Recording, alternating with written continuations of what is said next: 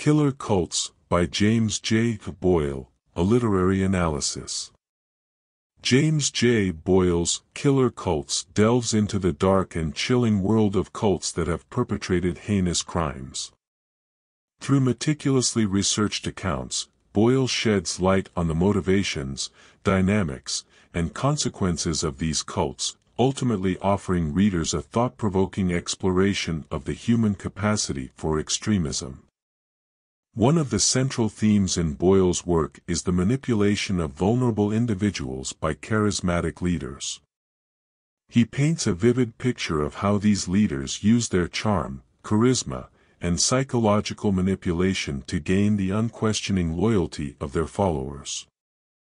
Boyle illustrates this point by recounting the rise of figures like Charles Manson and Jim Jones, who masterfully exploited the vulnerabilities and insecurities of their followers. These leaders offered a sense of belonging and purpose, which was particularly appealing to those who felt marginalized or lost in society. Boyle also highlights the role of ideology in cult formation and maintenance.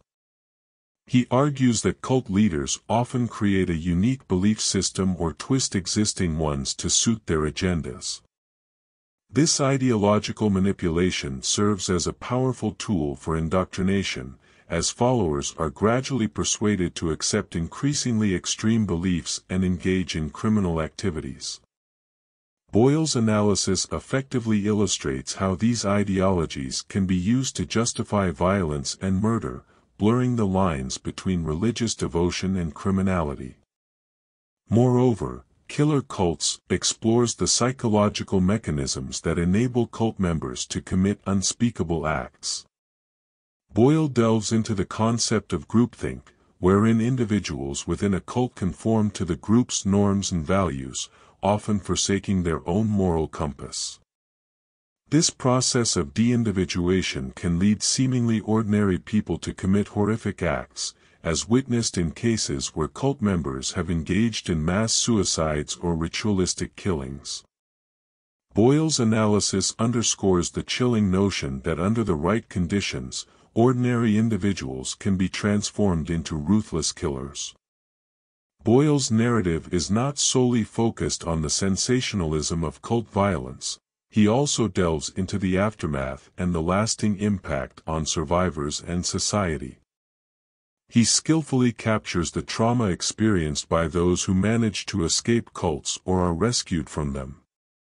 These survivors often struggle to reintegrate into mainstream society, haunted by their past actions and the brainwashing they endured. Furthermore, Killer Cults examines the societal responses to cults, highlighting the challenges in preventing and dismantling these dangerous organizations. One of the book's strengths lies in its balanced approach to the subject matter. Boyle refrains from sensationalism and instead offers a sober analysis of the psychological, social, and cultural factors that contribute to the formation and perpetuation of killer cults. He draws upon a wide range of sources, including interviews with survivors, law enforcement officials, and experts in the field, to provide a comprehensive and well-rounded perspective on the subject. In conclusion, James J. Boyle's Killer Cults is a compelling and thought-provoking exploration of a disturbing facet of human behavior. Through meticulous research and a balanced narrative, Boyle illuminates the mechanisms behind the formation of cults and the factors that drive their members to commit acts of violence. The book serves as a cautionary tale, reminding us of the dangers of blind devotion and the vulnerability of individuals to manipulation.